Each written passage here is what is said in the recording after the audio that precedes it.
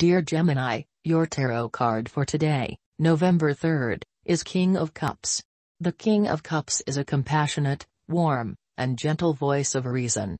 He is an authoritative man with strong intuition and vast spiritual knowledge. This card represents being able to make decisions by channeling experiences and being able to give good or helpful advice. Compassion, emotional strength and mature love are key energies today.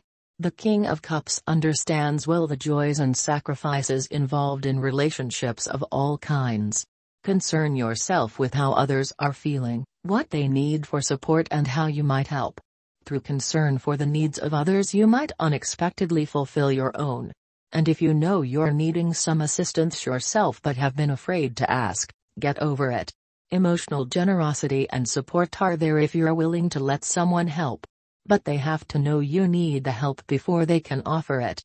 Progress with a powerful force, but go slowly. Keep your head up in crises and take responsible steps. Experiences have taught you that things are not always as they seem, however. Take control of emotional situations and family issues at hand. Love and private life. With regard to love questions, when the King appears, the news is very good. There are few cards that are more loving than the King of Cups. If you are looking for love, this can indicate someone who is very balanced and loving headed your way soon. Work and social life.